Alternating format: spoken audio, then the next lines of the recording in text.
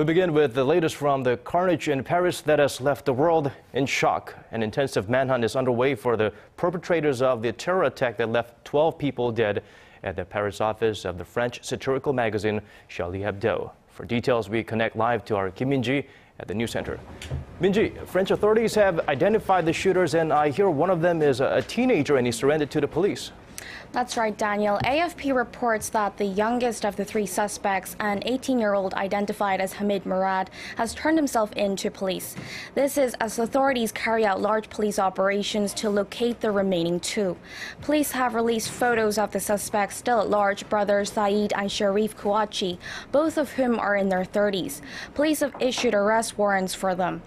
Both are considered to be armed and dangerous. Media reports said Cherif was a militant sentenced to 3 years in prison on terror charges back in 2008 for helping to funnel jihadist fighters to Iraq. President Francois Hollande has denounced the shootings as a terror attack and set Thursday as a day of mourning. They left their mark on generations and generations of French through their influence, through their insolence, through their rare independence. Here, I want to say to them, we will continue to defend it, this message of freedom, in their name. And this in France, a country where it's not easy to attain firearms. Now, the French government has stepped up security across the nation in the wake of the attack. Let's go over the details of the shooting itself on Wednesday, Min-ji. Yeah, sure. It took place just before noon on Wednesday when heavily armed gunmen stormed an editorial meeting at the Paris office of Charlie Hebdo and opened fire. The attack seemed very organized, the shooters reportedly calling the victim's name before executing them. And then just minutes later, the gunmen were seen calmly leaving the building to get into a waiting black car, then abandoning it and hijacking a second one. Altogether, 12 are dead, and that includes the editor as well as prominent cartoonists and 2 police officers. But the magazine is no stranger to courting controversy. Its most recent tweet on Twitter mocked the leader of the Islamic State, and the office had been under tight security, especially after its offices were firebombed in 2011. That came after it released a cover featuring a caricature of the Prophet Muhammad, which is considered blasphemy. Well, Min-ji, people around the world are showing their solidarity to France in their time of need.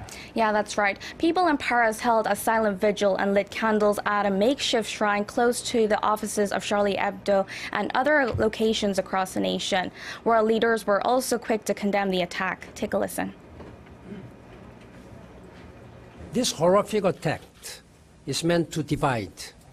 We must not fall into that trap. This is a moment for solidarity.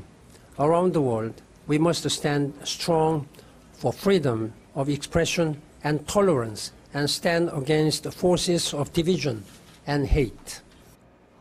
The most important thing I want to say is that our thoughts and prayers are with the families of those who've been lost in France and with the people of Paris and the people of France.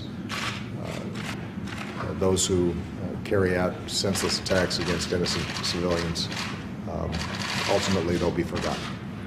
And we will stand with the people of France through this very, very difficult time. Protests and vigils are also being held across Europe and elsewhere in the world, showing their support for Paris at this very difficult time. But the world is growing to be a very small place where we are all one, basically.